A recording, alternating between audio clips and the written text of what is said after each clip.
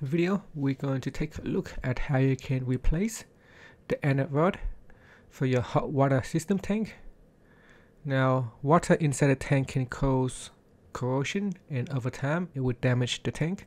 So every now and then we need to replace it. Now, before we begin, we need to turn off the power supplied to your hot water system and go inside your house and turn on the hot water to relieve the pressure. So turn on all the hot water inside your house, and outside of the tank there is also a relief valve that you can turn it on, and this will relieve the pressure inside your system.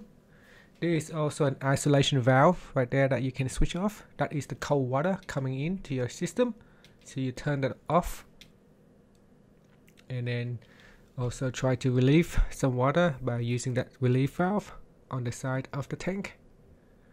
At the top here there is a cover. We need to get a screwdriver and remove the cover. Once the cover is removed, you will be able to see the anode rod screw top. Now, before removing the anode rod, make sure that you release some water from the system, about 1/3. So using the valve at the top from the relief valve and the bottom, you can release the water.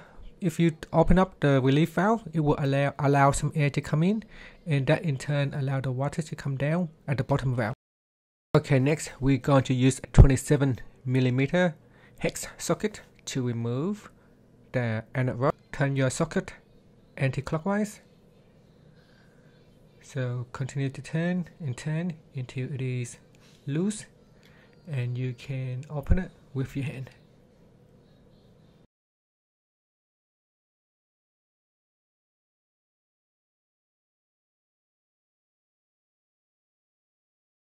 Now I'm going to use my hand and pull it out. Just pull it out slowly. You can see it's quite badly worn out. There are still a tiny bit of the anode rod left, but most of them are already worn out. And the water is actually fitting on this, and that's why it's not causing rust to the tank. So let's compare it against a brand new one. So you can see here the old one and a brand new one. Now, if you want to flush out all the water in the system, you can open up the inlet under the side of the tank. Okay, I have another anode rod right here that is the correct size for this Dux Pro Flow system. It is a 80 liter system. Okay, so now we're just gonna put the new anode rod into this tank.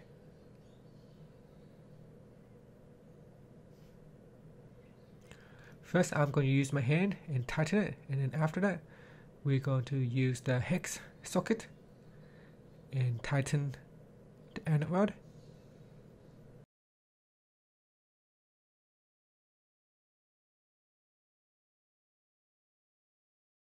Okay, next we go inside the house and turn on all the hot water tap, and this will allow the air trap in the pipe to go out. Next, go out and turn on the isolation valve, and this will allow the cold water to go into the tank. Once you start seeing the water flowing through, you can turn off the hot tap inside your house. And finally, we can put the cap back on. So use a hammer or something and push it down, and this will prevent the rainwater from coming in. After that, you can go to your meter box and turn the power back on, and that's it, and you're done. Thank you for watching this video. Please subscribe to my channel for more videos.